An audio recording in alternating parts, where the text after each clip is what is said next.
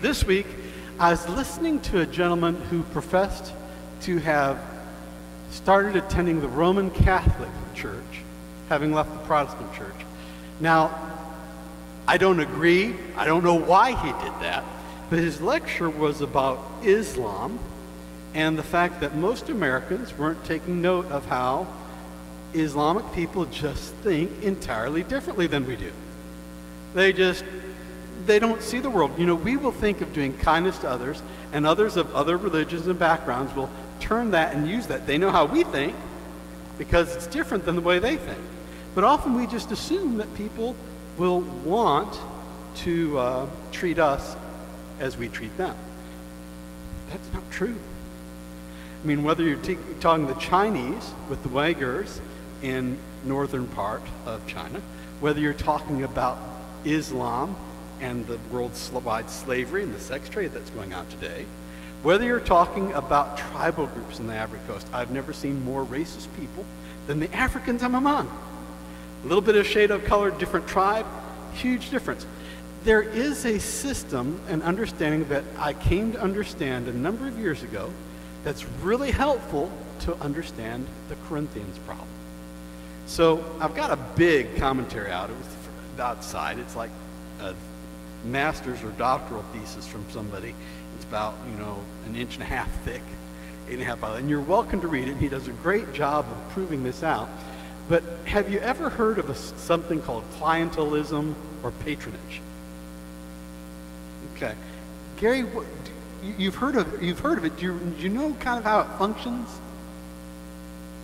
It's a whole different way of seeing the world and relating to it. Okay, but do you remember when I referred to something a few weeks back when I said that some people in the world believe that God has ordained other people to take care of them? The patronage system, or clientelism, are the terms that we use to describe that structure, if you go into anthropology or other areas. And the way those people think is, literally, that God has established, in India they'd call it a caste system, but a hierarchy among people.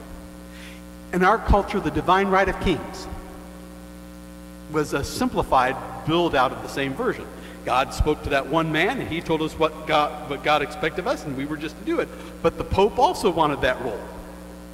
So it was a question whether the religious authority had that or the government authority had that. And then we ended up in America recognizing that there are three equal but separate authorities: the head of the household, your religious body, your religious order, however that might be set up, and then the third being the civil state. We've got neither one, and they have separate spheres of influence.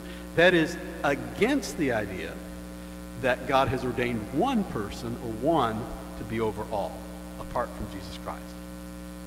So have you followed me to this point right here? Okay, here's how patronage works. In that system, if God has set one up, then you always have people buying, well, I wonder if God's made me that one. And they're always looking to be that one. They want to be in patronage. We call the patron.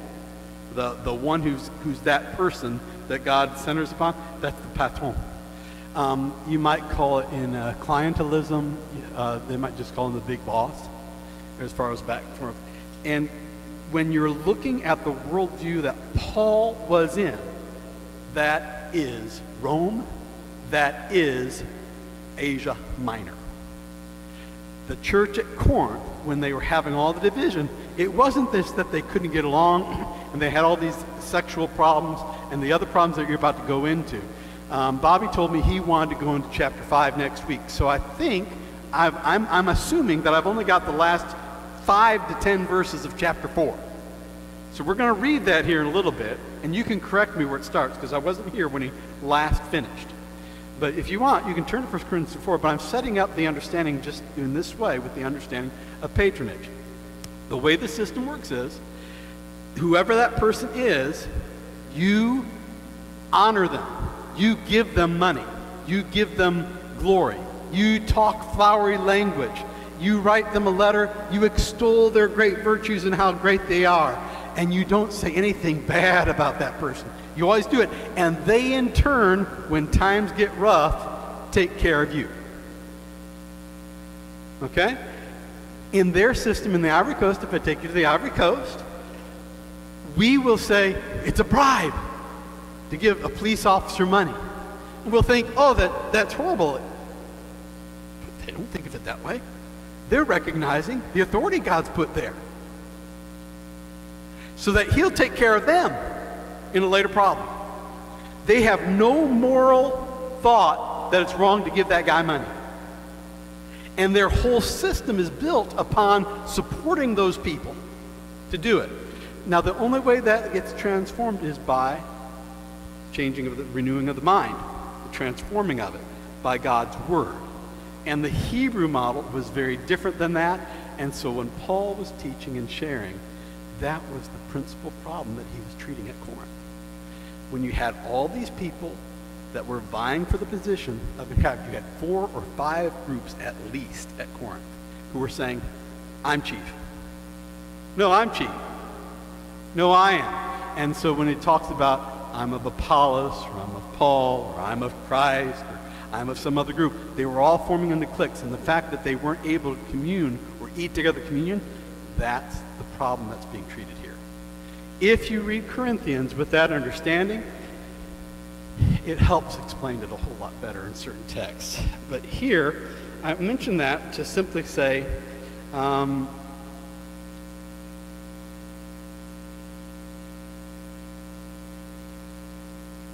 when we're talking to people coming from other cultures, and we're in the area of Tennessee Tech and we have others, I have 2 ears so I can listen, and 1 mouth so I can speak. So I want to listen at least twice as long as I speak. And I have found that I have saved myself so much difficulty by just listening to what the others are encountering as a problem when they talk to me. Because then that gives me the idea of their worldview. And then God gives me the scripture that's appropriate for them. So I hope that helps you a little bit. And the other thing is, what those who were here, you participated Wednesday night. I think you're the only one. Mark was here. That's right. Mark was here. That's the other thing that I wanted to bring about. When you disciple people to hear the word of the Lord, what happens is there is a natural thirst, spiritual thirst, that is developed when that happens. A lot of times, in many Christian experience, they just come to church, they read the scripture, and they do what they've been told to do. Guess what? That works real well with the patronage model.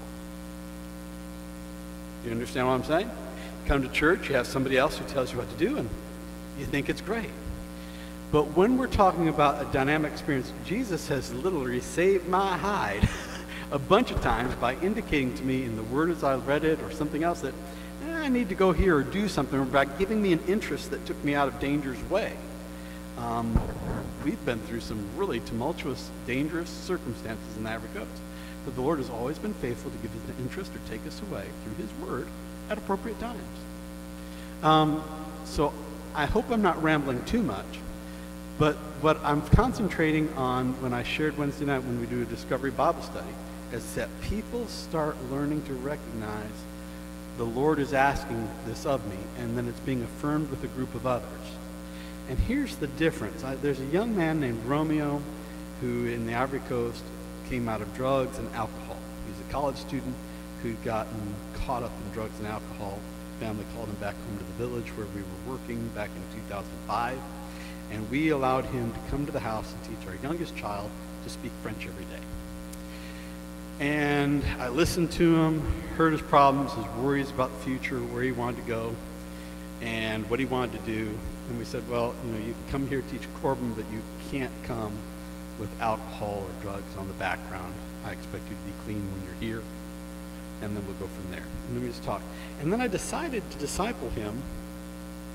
I don't know if you've ever seen it, but there's a book called Experiencing God. There's some time back. It has the same pathway where you teach people to listen and have personal experience where they're seeking to understand what God is asking them to do, and they're doing it, and that's always confirmed in a group of believers. It's never an individual thing. It's always confirmed in a group. So I led him in that kind of study, and he learned, this in his culture, You have to understand, in his culture, he could tell any white person or anybody from another tribe whatever was necessary to keep them happy. He could give his word of honor and everything and not keep it. Because among his tribe people, unless the chief says that this is what it is, nobody's word is good for anything. Okay, I hope you're following me. So you could come in as missionary and you could do this, and they'd tell you, oh yeah, we'll help you, and they'll help you to a certain point, but you could sign a contract for land, you could do anything else, you could give them money, you could put out all sorts of stuff, but if you don't know that about their cultural background, you just threw it away. Okay? Now, that's his background. So the way to help him break that, it's a direct, I introduced him to listening to the voice of Jesus. Now then, did he escape? Because I set the rule of not coming to the house with drugs and alcohol, that is not what kept him from doing it. I introduced him to Jesus. And I introduced him to having the experience with God. And then he'd come and he'd say, you know, God was really talking to me the other day about this, but now he isn't. And I'd say, well, what did you do?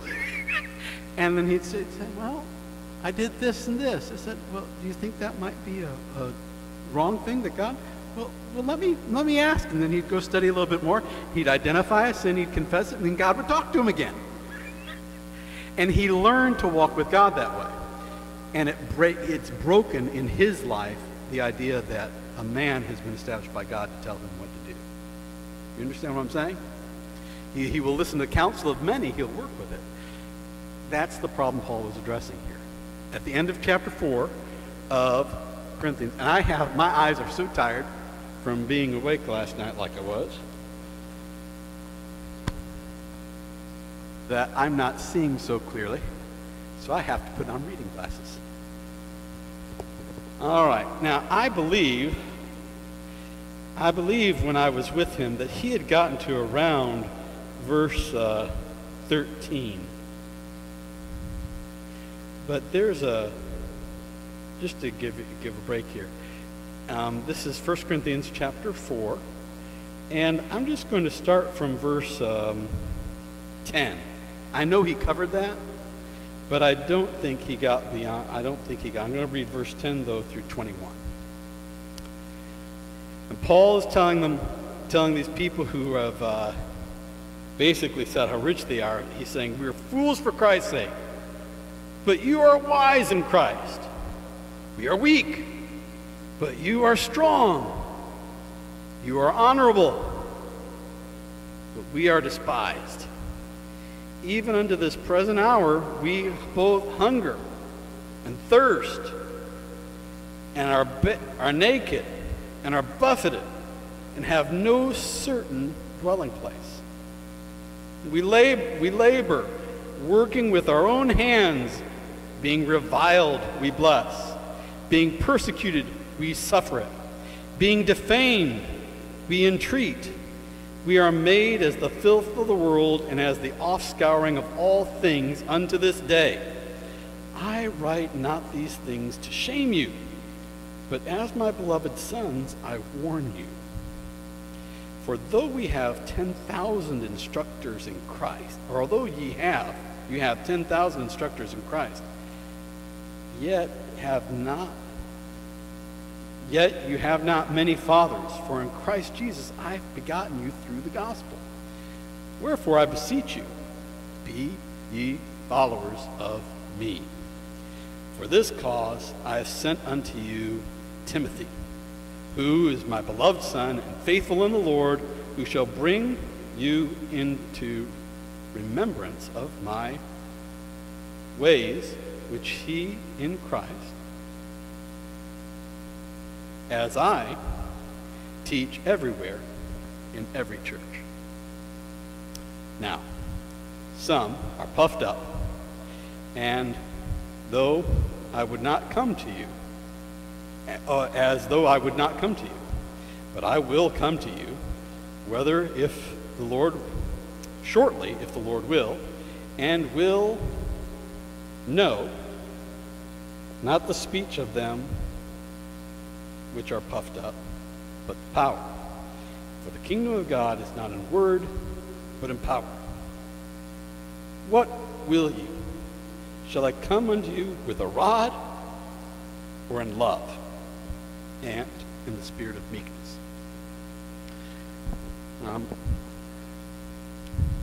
Lord, open your word to greater understanding in our lives and hearts, and help us understand how to apply it more effectively in our lives.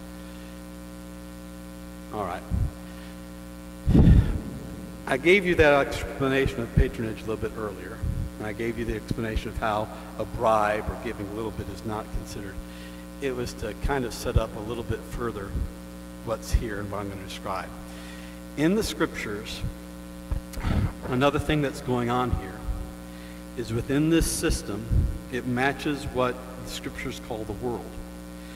I realized when I was a teenager, reading, Ron, I think you'd mentioned Josh McDowell to me, but I read Josh McDowell's Evidence That Demands a Verdict. And in that book, I think it was third or fourth chapter, he indicated that men are only governed by one of two means, mankind. We either have a powerful person who enforces everything down, and by force you make it down.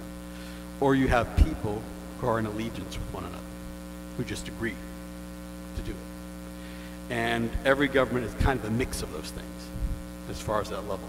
So you've got no system that's 100% only by pledging and allegiance and everybody's holding perfectly accountable, and you have no system that's all just top-down power kingdom. Everything kind of shifts between those two. But in the scriptural system, when you read the world and you read what's happening, you read about the satanic kingdoms, the development, it's always referring to something that reflects what's called patronage. It's always the idea. So if I were to take you to the ancient kingdoms of China or Persia or Babylon or Egypt or even the Aztecs or the Incans, in their structures, they would believe that God would reveal himself to one man who was considered a god. So in other words, the king, the Pharaoh, or Nebuchadnezzar, or the Persian king, he wasn't just a man. He was considered God. Why was he considered God? Because what he spoke was the law that everyone had to obey. Now then, in this world order, in this system, that is exactly what promotes patronage or clientelism. There's always a second level of people. And these second level of people are the people who are always pushing and promoting and saying, saying, he's a great king, great habit. So like the priests in the Aztec culture, when they were killing people, lifting up the hearts, it was to instill fear in the hearts of the people and to lift up the person they were saying as a god who would speak. And then you'd have the astrologers or others in the Egyptian kingdoms doing the same things. They were born of Osiris or whatever the background, it's to make that person. So even the Japanese emperor in World War II, closer event, he was considered a god, wasn't he? This is that system. Has a different, they might have different shape of religions, but the systems all look this way. Now, these people are small. You have one at the top, then you have maybe, it varies, 3 to 20 people, inner circle type people who understand. Then after that, you have what's called the bureaucracy. It's the middle managers. These are the people who map out the cities, decide we need how many grain stores, we have to have how many soldiers and what outposts. If we're going to defend this, we have to have this area. They're the paper pushers. They're the people who just keep everything running. And this is the part that was most helpful to me.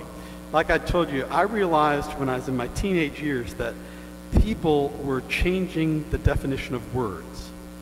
And by changing the definition of words, they were changing the meaning of what we were saying. And so I said, if God has revealed himself by his word, then his words are defined with what is truth. So I embarked on a journey that took me through 15 years, and I studied essential words. And one of those words was poverty. And it's from my study of that word poverty that I discovered this system along with studies in anthropology. And in the word poverty, there are 11 different words in the Old Testament, and there are 4 different words in the New Testament that are translated poverty or poor. You know, there's only one that even has an inkling of money. Okay? Is not having enough money. Everything else, all these references, refer more so to a social status. So you all know that a poor person in the United States often has a car, right? Yes or no? We got a poverty level of what, $22,000 a year? Where I'm at, $300 a year, okay? It's not a car. That $300 a year, that's bad. That's bad. Now, you making $600, $700 a year? Hard, really hard. Making $1,000 a year? Oh man, you've gotten there. The guy who works for us, he gets $1,000, $1,200 a year. He's on leadership councils. People want him because, I mean, he's taken in their system. They think, oh, he's got it made. The patron is taking care of him. Do you understand? You know how they're doing it. So we've got to be careful what we're doing. I explain this simply to go through when the scripture talks about the poor, and what this forms is kind of like a pyramid of personnel. The poor are the people who do all the work with their hands. The poor are the people who dig the fields, who make the roads, who do the labor. That was it. And in some cultures, the poor had money, and other cultures they didn't. So when you have in the Old Testament, it's talking about the gold kingdom and the silver kingdom and the kingdom that was made of the clay and iron mixed together. That was the difference of wealth that was spread through that kingdom and the understanding. So I hope you're following me a little bit here. But as we get to this last part, that's what I was talking about. So the king and the other would have the authority, and they'd just tell the poor. When Paul is going through this and he's saying, first of all, was Paul from a wealthy family or a poor family? He's from a wealthy family. And Paul, being a Jew, they had been taught that they have to, now you think of Christ, the poor will always have with us, but the poor are those who inherit the earth because they, guess what? They work with their hands. Can you really understand how something works if you don't deal with it? You know, God made it that way. So the point is there's a real reason behind that. So when you look at this passage and you see that Paul is going into this culture that believes in this. This is what Nero, the gods, and all those guards and all those, and he's going to them, and you've got these new Christians that are coming in, and you know he's saying, we've been teaching you. Follow. This is 1 Corinthians chapter 4.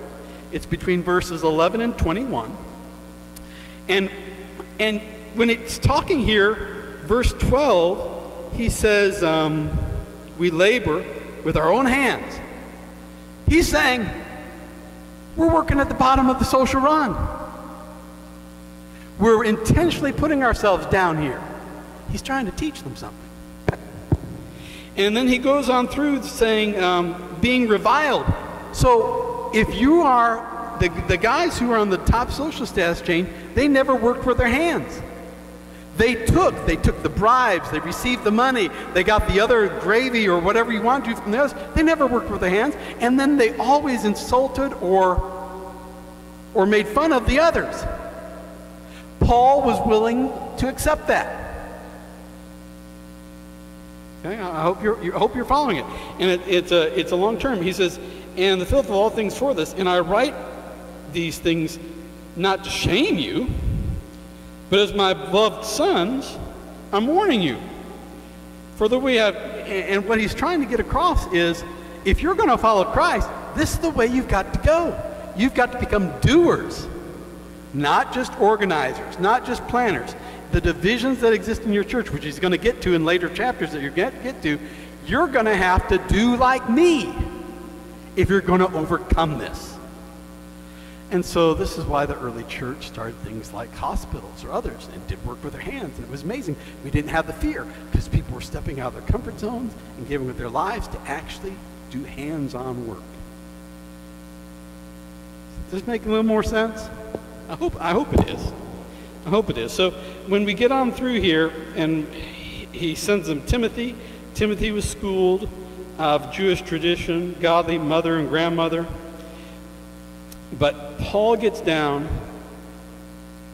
and the only other part that I want to treat with you here, or to get through, is that he's planning to come to them shortly, and he's dealing with this puffed up. I want to deal with one thought here. Where I live and work, because of this understanding, patronage,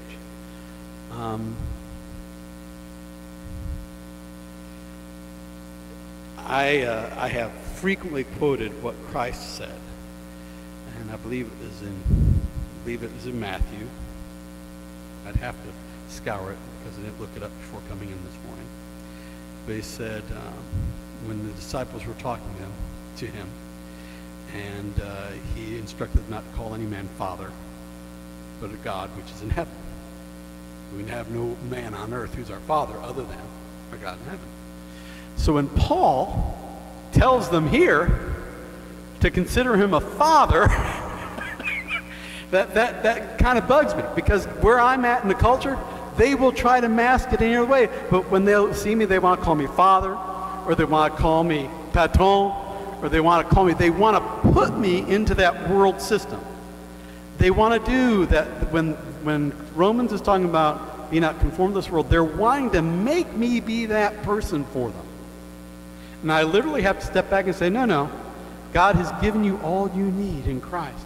He'll transform your mind. Let me help you find what he's already provided. But they have to work for it then. That bothers some of them. Some of them won't do that.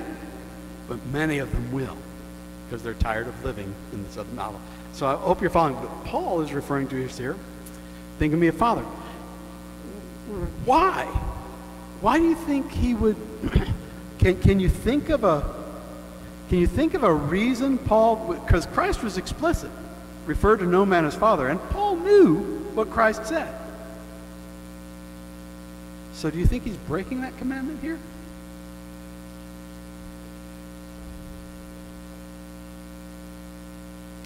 Because culture.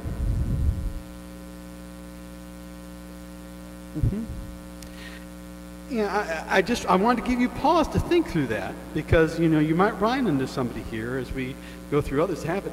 But Paul, I believe, was using it as an example to create a distinction. It isn't that he was accepting the title of father or the title of the provider for somebody who was not his father. It's more that he was trying to make an illustration of, look, I'm just a passing teacher today. I've been around you 3 or 4 weeks, maybe a little bit more, and I've been able to share, and I've enjoyed that, but I'm going to pass out of your life. I'm not going to be here. I'm going to be among the 10,000 that are here, that he's mentioning here. But Paul was the one who led them to Christ. For like Romeo, that kid that I introduced to follow Christ this way, he'll give up his life to keep doing everything right now. And he's tired of pastors who play the game of, I'm a big chief and having it. He says, how do you handle it? And I said, you just obey. And you work in accord with them. You work according to their understandings. But then you continue with what God has given you to do. And in Paul's understanding, he's just making a distinction that the relationship with somebody who's led you to the Lord or whatever, it's that closer bond of a discipleship that happens. You have other people who pass through, you pick up a book, get an idea. But Paul's simply saying here, there's a more intimate relationship with me. So here's the question. Does anyone follow me on that? So he isn't accepting a title of father, in my understanding. He's just using it as an illustration. And this is kind of critical for me, because I've had some of the pastors in our church movements there who said, well, Paul said we call him a father. I said, well, no, that's not quite what he was trying to say there. He's indicating the difference of the relationship that happens. And when you lead somebody to Christ, you introduce them to Christ, and they're experiencing it for the first time, there's an intimacy there that exists, that doesn't exist apart from that. Make sense? The last part that I see here, and that I want to bring attention, oh, look at that.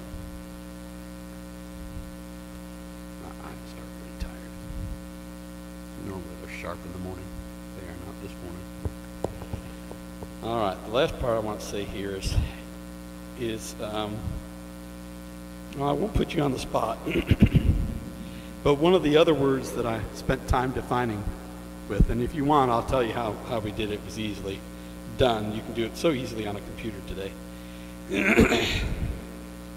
But it's this part when he said, when I come to you with a rod or in love. Psalm 23, we talked about how Christ will discipline us with a rod, or he'll put us.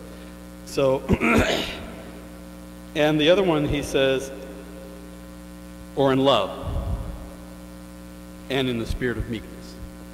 Now, one of the challenges I had with the denominational mission was when I grew up, and how I understand meekness is not how many in our churches understood meekness. Meek and lowly Jesus, meek and mild, simply meant quiet, not very forceful.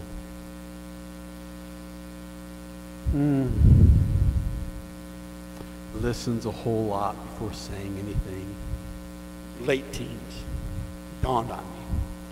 Jesus was the meekest who'd ever lived on earth. Moses was considered meek, but they were not quiet people. Meekness, I came to understand, was strength under control. Have you heard that definition? Okay. Meekness means that if you're bearing a sword, you know how to bear that sword. You know how to carry that gun, whatever your weapon is. You've got it down. You got something to buy. You can do that act of slicing that banana in half, whatever. You can do all sorts of tricks with it, but you don't show it off. You don't put it out. You only pull it out when you need it. It has nothing to do with you not having it. It means you have capacity, but it is controlled. That's the idea of meekness.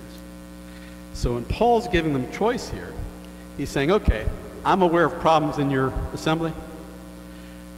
You either get this fixed to a point that I'm hearing words coming back as your spiritual father, the one who kind of helped you get started here, and I'm going to come back one of two ways. I'm either going to come with a rod, meaning I already know what I'm coming to do to judge you for, and I'm going to punish you, or what's the other option? Meekness and love, which means, so what do you think is the, it's not in the text, but it does come out in the following chapters. What do you think is driving Paul's decision? Whether he's going to come with a rod, or whether he's going to, to what? That is right, their obedience. Because he's not defining to them right immediately what they must do, right? We're about to get there. But that is it exactly. The question is, are they going to be of a willing spirit? Are they going to confront these problems on their own? Or does he have to come here and does he have to come and force the issue for them? Jude wrote that we can save some by the fire and that we can save others according to love. And, that's out of it. You have to be able to do both. Don't let somebody tell you it's one or the other. It is both. And one is required in some circumstances and others are required in other circumstances. And it's just dependent. So may the Lord bless you. Did that help your understanding a little bit today? Hold on to the idea of patronage. If you have a chance, look it up, understand it. The system that I described of trading, clientelism, is another term you can find it. But it was believed at the beginning of the 20th century that way of exchange was gone. But around the 1970s, 1960s, there was a concentrated resurgence of that world model. And it has done a great deal to undermine the nation states and to support the excessive wealth generation that we have happening around the world now. And it's used as a justification. So we're entering into another time of divine rights of kings or powered people. And Corinthians is a great study to understand how that can be broken. So may the Lord bless you, increase your understandings, and protect you and your families.